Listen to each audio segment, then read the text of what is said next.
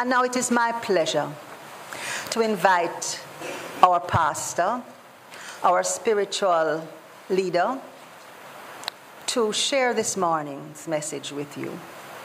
Ladies and gentlemen, friends, spiritual family, please put your hands together and welcome our beloved Rev John Scott. Thank you, Sandy. Morning, family. I love when Sandy said this morning, it's the first day of Christmas. And it is indeed. You know, I just want to welcome you, because you could have chosen to be anywhere this morning, but you have chosen to be here on the first day of Christmas. And as I mentioned, every day is Christmas. Or as we say in Jamaica, every day a Christmas. So welcome, and welcome to those who join us on the World Wide Web. The festive season starts, I guess, with our celebration this morning. But for weeks we have been having advertisements. The whole flurry of shopping and advertising and promotion of events and goods and services has begun. We even had a Black Friday. We don't have any Thanksgiving in Jamaica as per the American Thanksgiving, but we had a Black Friday nevertheless, which I find very strange. But, you know, if it happens in America and they sneeze, we catch a cold out here. So as the festive season approaches and we are bombarded with all these ads, I had this joke which I found about 6 years ago, and I want to share it with you again. I shared it about 5 or 6 years ago. It's an ad that appeared in the Atlanta Journal around Christmas time, and it read, "Single black female seeks male companionship. Ethnicity unimportant. I'm very good looking. A girl who loves to play. I love long walks in the wood, riding in your pickup truck, hunting, camping, and fishing trips, cozy winter nights lying by the fire.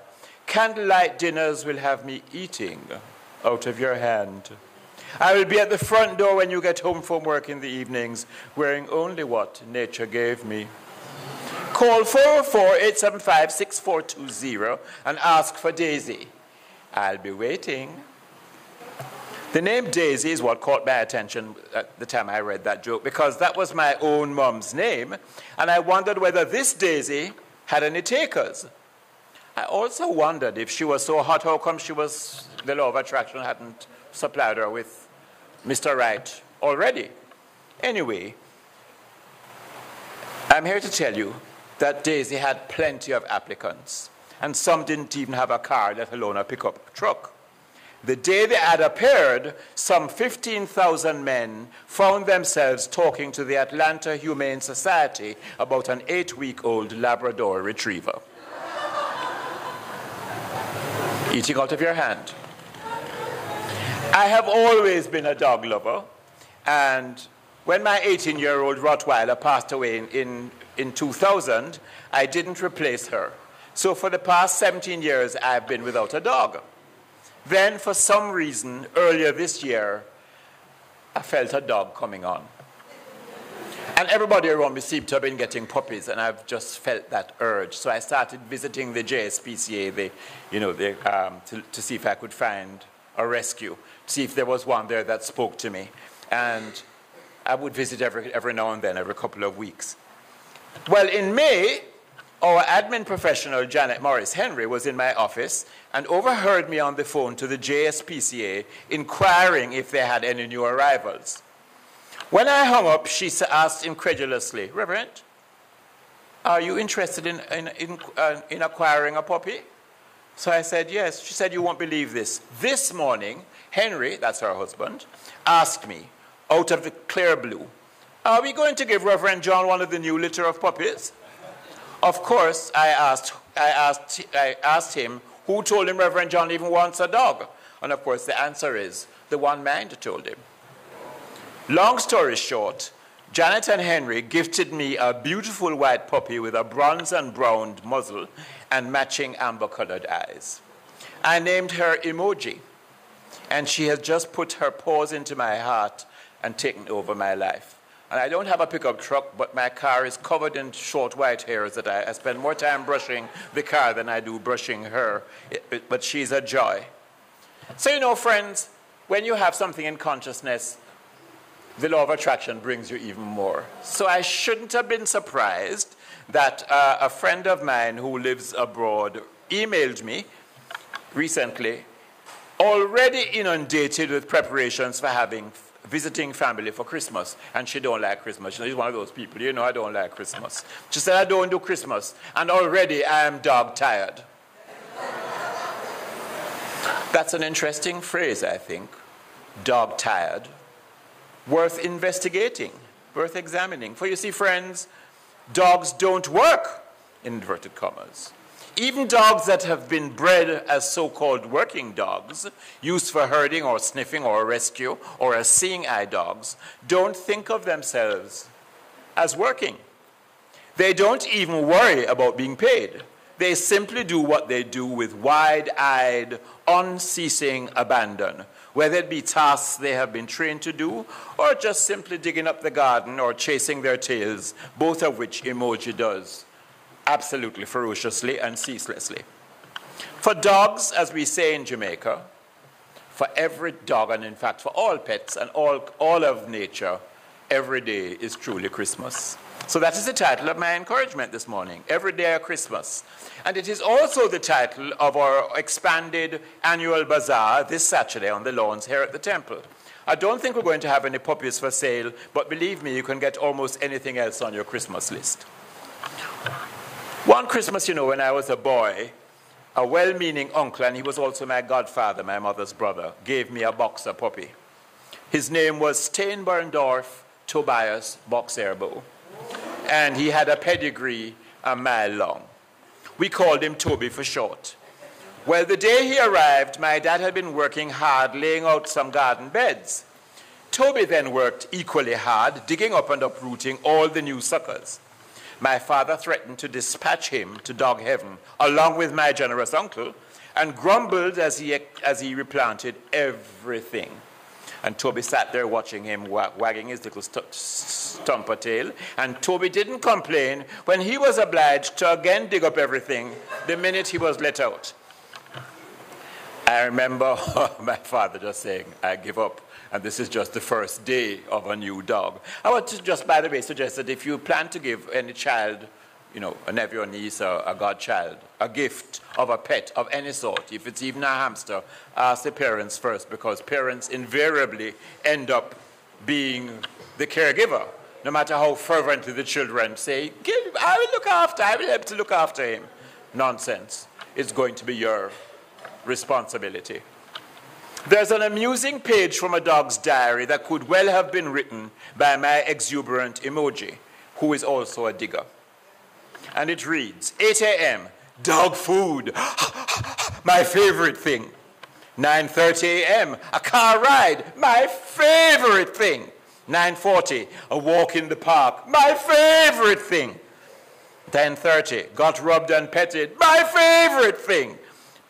12 p.m., milk bones, my favorite thing. 1 p.m., played in the yard and did some more digging, my favorite thing.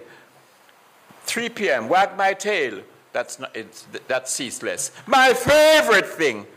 Dinner at 5 p.m., my favorite thing. 7 o'clock, got to play ball, what? My favorite thing. 8 p.m., wow, watch TV with the people, my favorite thing. 11 o'clock, tried to sleep in my master's bed. Not his favorite thing, but my favorite thing. We can learn so much from our pets, my friends, including finding joy in whatever we are doing at the moment and doing it with passion and pleasure. And if you feel overwhelmed with tasks this Christmas, it may be a call for you to consider that you are not engaged where your heart wants to be. Your heart wants to be somewhere doing something that is perfect for you. And it's the time to create a new vision for yourself. So on the first Monday of January, we're going to work at creating a new vision for ourselves as well. And I want to urge you that if you can, set yourself the intention, and you can, to attend even one class in 2019. Research has shown that when you engage and you attend a class and you learn you feel more attached to your community and more informed. And people who are constantly learning are happier and they say healthier. So give yourself that gift in 2019. As I was writing this message, I was listening to the ever popular O Come All Ye Faithful. In Latin, it's Adeste Fideles. And that carol is an invitation to come to Bethlehem to adore the child of light, who it says was born the King of angels. That is, the King of messengers. The faithful are those of us that are full of faith. And Bethlehem, like Jerusalem, is symbolic of a state of awareness, a state of consciousness.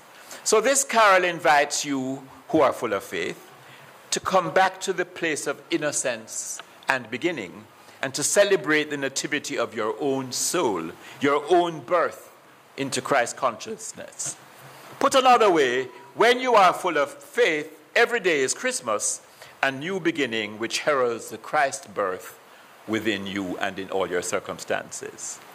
The purpose, my friends, of observing Christmas is to honor and to resolve to emulate the one in whom God as Christ consciousness was fully manifested on earth. It is not enough at Christmas time merely to light a candle or decorate a tree and exchange gifts. These are beautiful customs, expressing as they do the spirit of goodwill and givingness and friendship and love. But if we do these things and forget the truth that each of us is a son or daughter of God, and that we too can demonstrate the Christhood that Jesus brought, then Christmas becomes an empty celebration, and we end up with all the doing but none of the being, and we end up being dog-tired and glad when it is over. This, my friends, is the meaning of Christmas, Christ Mass. The deepest meaning is to be found in our own growing awareness of the life of God that is born in each and every one of us.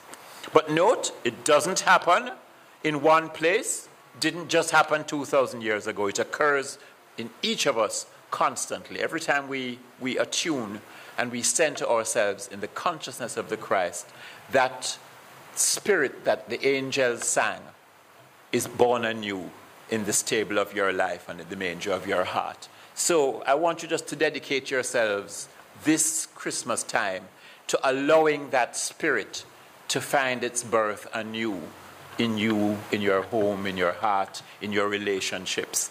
And as I mentioned relationships, and I know we're going to be exchanging gifts and decorating trees and all of that, I want you to, and it's your assignment, before you even buy one gift or wrap one present, I want you to give the gift of forgiveness to someone who may have offended you this past year. I want you just to spend a little time, perhaps this evening, and just consider something that has irked you from someone, and just extend to that person in your heart, call their name silently, and say, I forgive you. That's the gift I give you this Christmas, and I give you because the Christ belongs to everyone. Can we just say together, the Christ belongs to everyone? The Christ belongs to everyone. Something wonderful is happening in me and through me right now. Something wonderful is happening in me and through me right now. To your neighbor, say, something wonderful is happening to you and through you right now. Namaste. Something wonderful is happening to you and through you right now. Namaste. Something wonderful is happening to you and through you right now. Namaste. The angels that sang the coming of the Christ represent our highest thoughts, thoughts of love and forgiveness. And just as the full inn where Mary hoped to give birth represents our full egos, which have no room for this new childlike innocence and this royal notion of truth, so if we think of our lives as that inn, we need to make space in the stable of our lives so that something wonderful can indeed be born in us and through us. Because we are called by the Master to love our neighbors as ourselves. And we first have to understand that to do that, our true self is really an individualized expression of the God presence and God power that created us in its image and likeness. You know, Lord Krishna, who was born a prince in India thousands of years before Jesus, said, and I quote, "He who perceives me everywhere and beholds everything in me never loses sight of me, nor do I lose sight of him," unquote. In a similar metaphor, Jesus expressed the same truth in the words that I quote from Matthew 10, verse 29.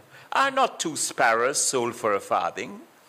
And one of them shall not fall on the ground without the sight of your Father." So it means that every single one of us is important to the creative source that called us into being.